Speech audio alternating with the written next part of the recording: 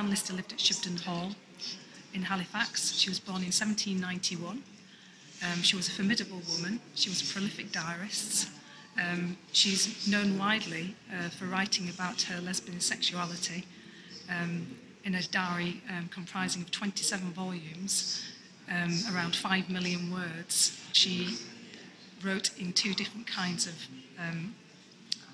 script. One was plain hand, which we would call just normal writing, and the other was called code or crypt hand. She wrote ostensibly about her life with women, and particularly about her sexual life with women. I read something very recently which described her as a 19th century woman made for 21st century consumption. She was a very phenomenally gifted, clever person who lived her life as freely and as bravely as she could, given the fact that she was born in 1791. She believed that her sexuality was God-given and was natural. She acted with discretion in all her relationships with women, but she lived as plainly and as openly as she could in society. She was hugely optimistic. She had great self-esteem.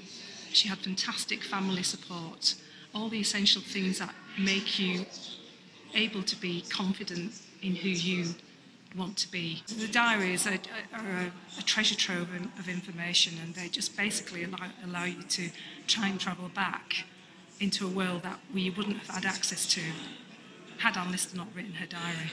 Talking to people who watch the drama and who write to me and who write to Sally, and they say that it's the first time they feel that a gay woman has been represented on mainstream television in such a positive, honest way.